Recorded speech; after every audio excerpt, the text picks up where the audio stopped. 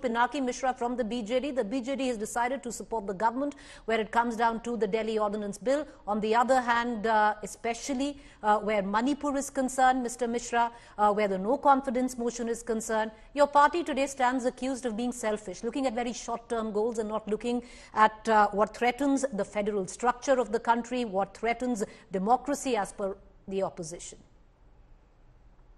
Mr. Naveen Patnaik and the Biju Janata Dal, under his leadership, number one, looks to see what is good for Odisha. There is no doubt about that. Because we are a regional party and we feel that the interests of our state are of paramount importance. And that is why the people of Odisha have given Mr. Patnaik 5 consecutive terms in office and are looking all set to give him a 6th term in 2024. Now, as far as the opposition's charge on the no confidence is concerned and Manipur is concerned, Mr. Patnaik from day one has said that Manipur has to be looked at from a national prism, an undivided prism. Do not look at it from a divided perspective of government, opposition, this party and that party. He's said we have to speak in one voice. We have to go shoulder to shoulder to ensure that the people of that very unfortunate situation, who are in a very unfortunate situation in that beautiful state, get immediate relief and succor.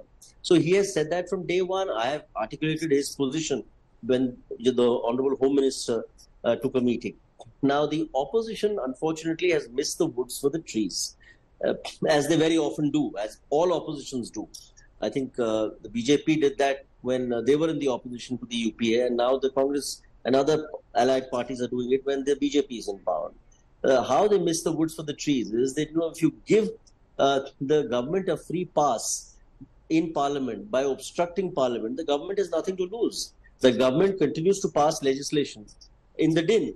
Okay. The better thing would have been for the entire House to function, for us to participate on every bill and bring in relevant issues, including Manipur, in those, we could weave it into the narrative. So this is a completely short-sighted on the part of the government, or on the part of the opposition.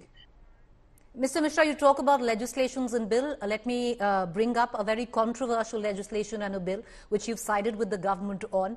We had Raghav Chadha just 2 minutes ago. He said there must have been some compulsions that you feel that you've sided up with the government. But the larger question of it, you talk about viewing it from various prisms where the opposition is concerned, the current circumstances. But has your party viewed it from the federal democracy and the spirit of federalism prism? How does the BJD, sir, justify its support for a bill that technically encroaches upon the powers of an elected state government?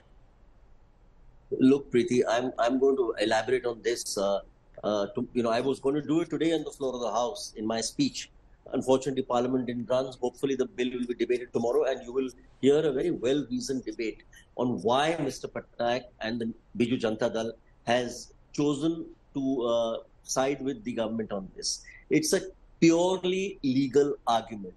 Look, we are next to none on the issue of federalism. But we believe in cooperative federalism. We believe in constructive cooperation.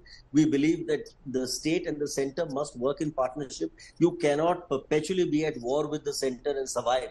In the constitution that we have, with the fiscal structure that we have, with the present GST architecture that obtains in this country, it's impossible for a state to just be at constant war with the center needlessly be adversarial on every little issue, behave like school children, and nitpick on every issue with the central government, because you only get the hackles of the central government up, and the central government then digs in its heels, becomes hostile, and it doesn't serve the people of the state well at all. And that's the reason why Mr. Patnaik has been able to do so much for the people of Odisha, because we are the best run state in terms of fiscal management.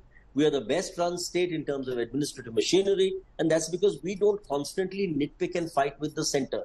Please understand. So while we will not compromise on issues of federalism, I will explain how the Biju Janata Dal has studied both the Constitution bench judgments of 2018, of May 2023, and very importantly, now the present writ petition challenge and the 7-page order that the Honorable Supreme Court has passed, referring this present writ petition and the present controversy about the Ordinance to 5 judges, the Constitutional Bench.